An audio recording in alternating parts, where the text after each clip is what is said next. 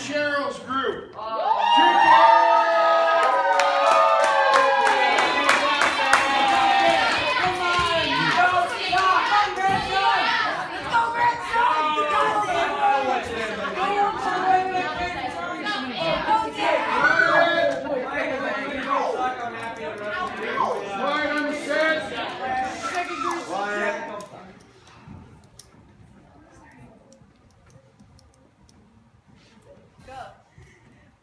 Welcome to YITZ News. Today we will be doing several stories that are based on true events. Now to our first person on the scene.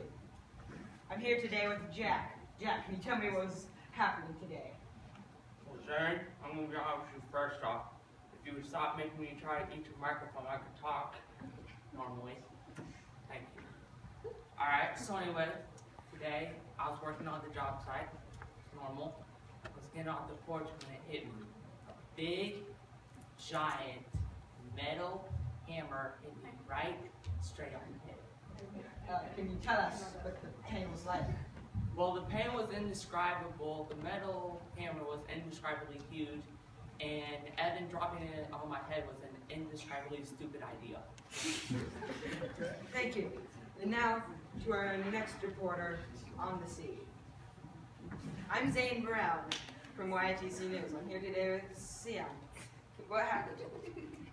Okay, so here's what happened. I was laying in the siding, right? And out of nowhere, this long, pale, narrow, white fingers just came out of nowhere and grabbed me.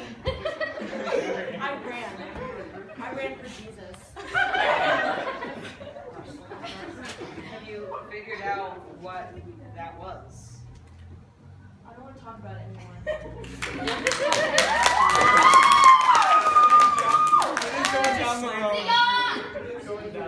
And now to our next reporter on the scene. I'm Zane Brown from YITC News. I'm here today with Blair. Can you tell us what happened? Just minding my own business, and this dang wasp came and stung me. How big was the wasp? Is there anything strange about it? And to our next interviewer.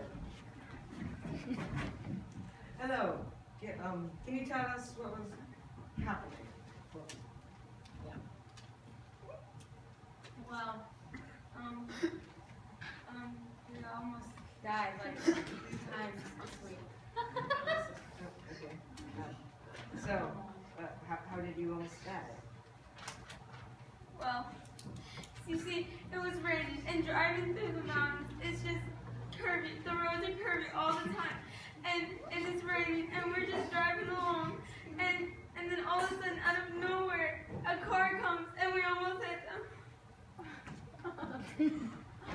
And now for a short news break. Today on our news break, we will be talking about...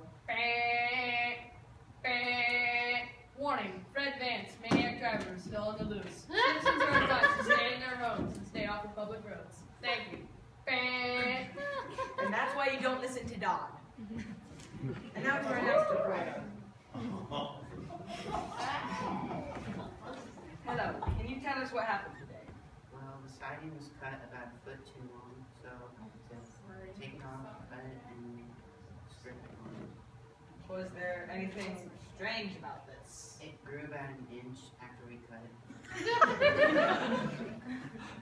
Was there like a small organism that can grow?